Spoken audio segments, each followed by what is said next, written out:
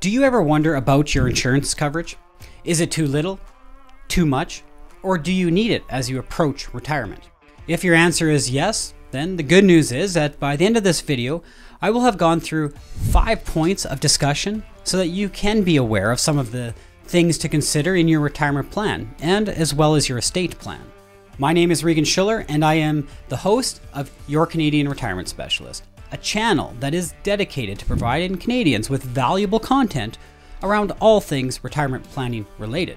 If you like this episode and you'd like to check out other episodes, and as well if you'd like to be notified of upcoming episodes, click the bell below and get the notifications.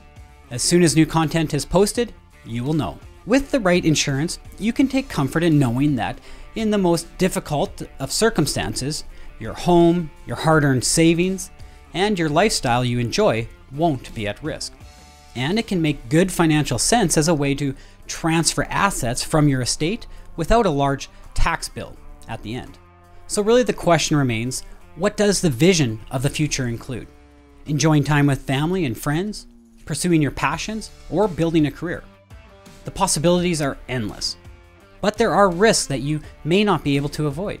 Risks that can be devastating to your family, your future, and your dreams, especially if you're not prepared. So how do you make the right choices for your changing life? We all face risk throughout life. As time goes by and circumstances change, the risks change too. Insurance protection can help you manage many of the risks, such as defaulting on your mortgage because you are unable to work, not being able to pay bills or support your family, having the money in your estate whittled away by taxes, a major disruption to your family's day-to-day life because of financial hardship. Starting out, insurance is often a basic solution designed for paying off a debt or mortgage, funding an education plan, or replacing lost family income. As time goes by and life becomes more complex, insurance planning coverage needs to consider protecting family savings, funding a tax liability to the estate, and maximizing the after-tax legacy to your beneficiaries. As maturity brings a broader perspective into focus, things we never considered before become top of mind, like preserving estate values and having the resources to deal with medical and physical needs should our health suffer. Starting out with insurance, it's basically about income replacement. Then we move on to growing a career and family. That's where protecting your assets and protecting your lifestyle become important. And then you move on to retirement and estate planning. This is going to be focused on preserving your estate, ensuring lifelong comfort and care. Leave a comment below on your questions about your insurance portfolio, and I'll do my best to answer them in an upcoming video. After this video, check out another video that I created called Vacation Properties, to learn how you can successfully transfer it to the children in your estate plan. And if you want to get started, click the link in the video description to check out my masterclass on retirement planning to apply to become a client. Now, many of you may be thinking, insurance portfolio? What is that? Well, let's just discuss this for a minute. Life insurance is the foundation of a comprehensive insurance plan. But life insurance in and of itself can't do everything. The good news is that thanks to medical advances, conditions that may have once been life-ending are now only life-disrupting. And this is why an insurance portfolio needs more than just life insurance. Here is an overview of the elements of a comprehensive insurance plan. And working with a CFP professional, you will be able to determine what's best for you at your stage in life, as there are many options and features available to custom fit your personal insurance portfolio. So let's go through the basic concepts of the 4 main options. So we have permanent life insurance. This is for tax minimization, potential income planning for your retirement, your will, power of attorney, and trust planning. Term life insurance. This is a more basic, simplistic type of coverage that covers off debts, income replacement, and potential educational costs for the future. Life insurance is amongst the few assets that provide a tax-free liquidity to the estate precisely when necessary. Disability insurance. This is a more unique type of coverage that has definitions such as, but not limited to, coverage amount, inflation protection, guaranteed renewable, and a return of premium. Then we have critical illness. This is a living benefit, much like your disability insurance, and its purpose is to cover off treatments, mortgage payments, possible renovations to accommodate your new needs, and also loss of income replacement. Life insurance, whether you are old or young, play a very important role in your overall retirement plan. For your family, it can allow them to remain in the family home, not have to change neighborhoods or schools, stay involved with activities, be able to attend post-secondary school. It can also help to ensure that your business can continue. You can support causes you care about, ensure that your legacy can live on, minimize the cost of paying taxes by your estate. Now, there are two main types of life insurance. There's going to be term life insurance. So this provides protection for a predetermined length of time, or a term, usually 10 or 20 years, at a fixed premium rate.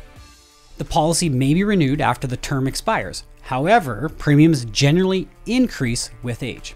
Term life insurance generally provides protection until the insured is of age 80 or 85. Then we have permanent life insurance. So this remains in effect for your entire lifetime, as long as you continue to pay premiums. Permanent insurance may be either participating or a non-participating whole life or universal life. Both types may offer a guaranteed amount of insurance coverage for life at a fixed premium, a cash value that can be accessed during your lifetime or passed on to the beneficiaries. So how do these two types differ? Well, with participating life insurance, premiums from each policyholder are invested and used to pay policy claims and expenses.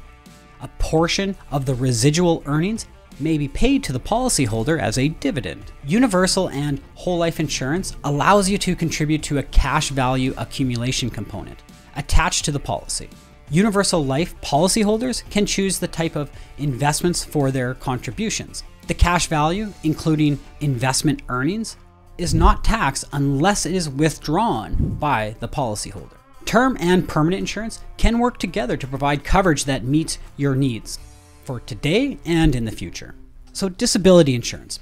Listen, we've all taken a sick day now and then, but what if your condition was much more serious and you couldn't go to work for a few months, a few years, or maybe even permanently?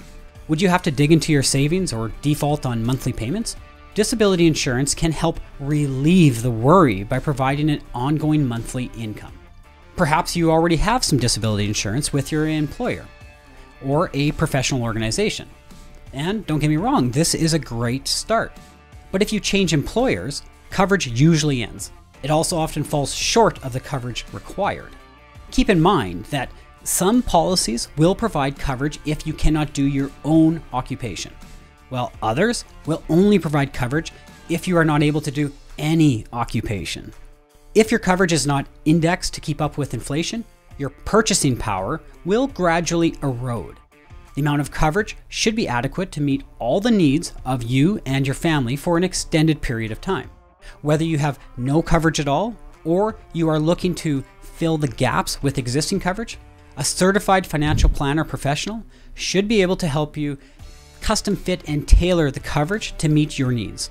So we have critical illness insurance.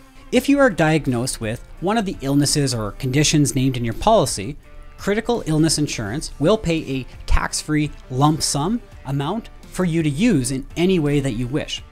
Depending on your coverage you choose, it can cover a wide range of critical illnesses such as cancer, multiple sclerosis, heart disease, and Alzheimer's disease. While disability insurance, it's important to maintain your day-to-day life, it cannot give you that extra amount you may need and want in a time of crisis.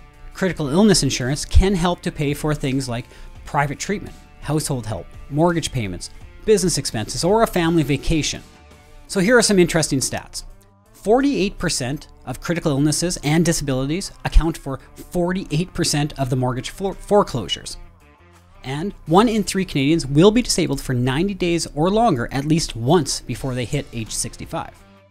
With today's medical advances, people are far more likely to become critically ill and survive than to die suddenly. However, only 22% of pre-retirees have a critical illness insurance and long-term care insurance. Now, if you would like to have an assessment done to provide you with more clarity and awareness around how well built your insurance portfolio is with respects to your overall retirement plan, please click the link below to check out my masterclass on retirement planning. This is going to give you an in-depth look into our planning process. As well, you'll have an opportunity to apply to become a client. And if you like this video, please like and subscribe to my channel and share it with your friends, family, and colleagues, or anyone that you think would find value in this. And as always, thank you for watching Your Canadian Retirement Specialist.